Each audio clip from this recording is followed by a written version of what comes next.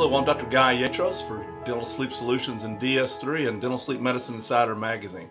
Today we're going to talk about a problem that happens occasionally, about a 7-year-old device. Patient broke it in half. Now we've done a pre-authorization and we're going to be making her a new device, but in the meantime she'd like to wear this old one.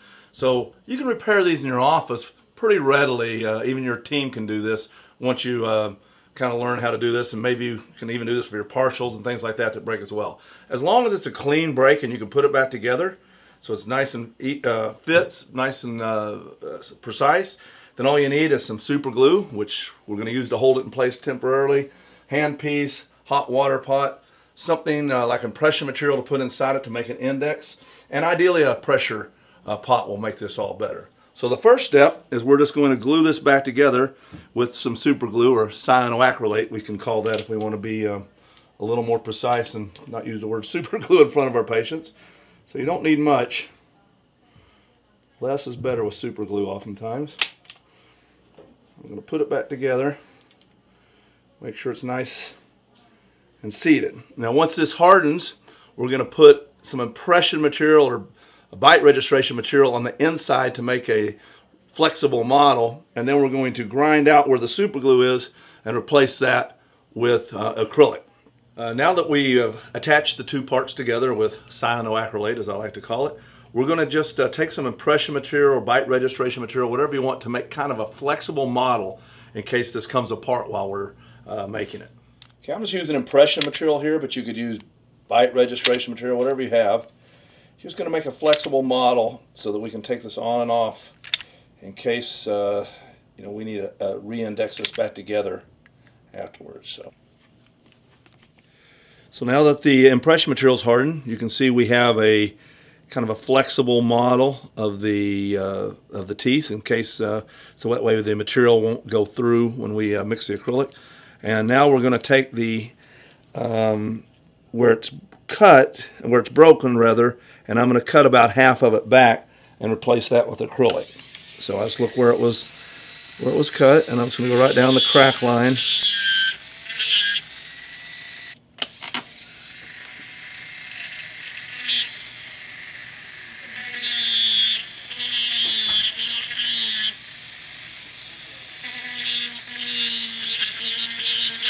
As you can see now, we have a groove there, maybe a little wider than I needed.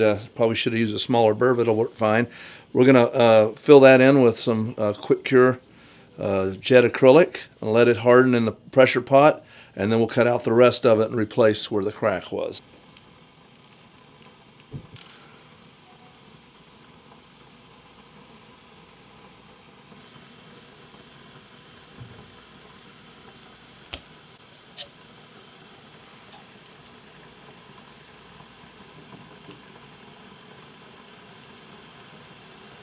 I'm just going to pour some hot water in here. I usually do this in the sink because it overflows and makes a mess.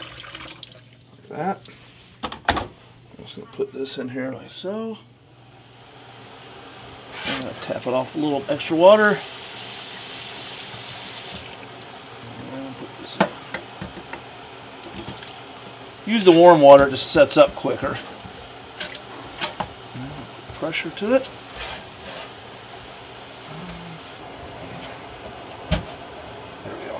About 20. Okay, you can see now we have part of it acrylic back together, and now I'm going to cut out the other cracks. Actually, I caused another crack while I was doing this, so I'm going to do one at a time. I'm just going to cut back to my new repair.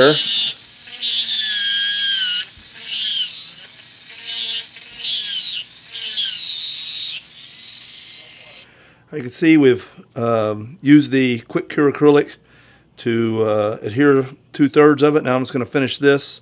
I left just a little bit there that is going to just left with the glue because I don't want to get involved in that class, but we should be able to get all the repair completed now. So I'm going to add a little bit underneath first. That little groove there.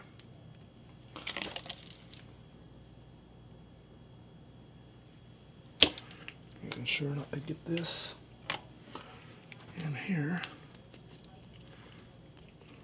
Tooth. I'm going to put this back on. so.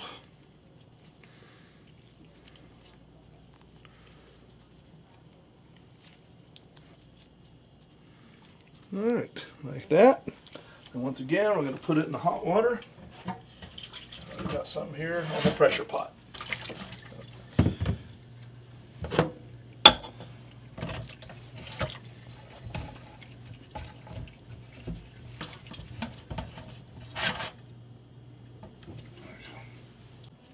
Okay, now we have it all repaired.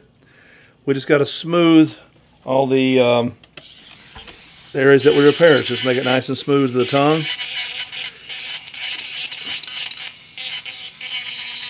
Check all the areas. And I always look underneath to make sure. It shouldn't have gotten any in there because of our index, but sometimes you get a little excess inside that could hold it up. So make sure there's no little burrs in there. Well, pretty good. I'll just polish it now. However you want to polish it, I use these little points. Use a lathe.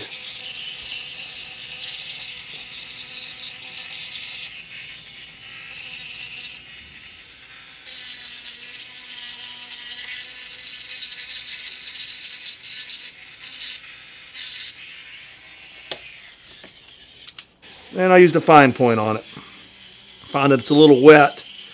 It makes a nice smooth surface.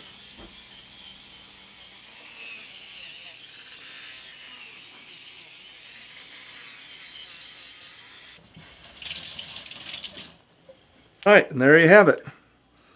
Repaired and ready to deliver to the patient. We have the repair here all ready to go. If our model was well constructed and we did this right, we should just be able to deliver it. So do you mind us trying this in? Nope. Let's put the top one in first. Okay. And since you've been using this, you've been wearing this for quite a long time, let's see if it just goes in like we hope. Yeah. Beautiful. Like that. She's had this device for about 7 years now, I think. Doing well with it, but occasionally we need to repair it, and we're going to be looking to get her a new one, but she'll be up and running now until we get her new one made.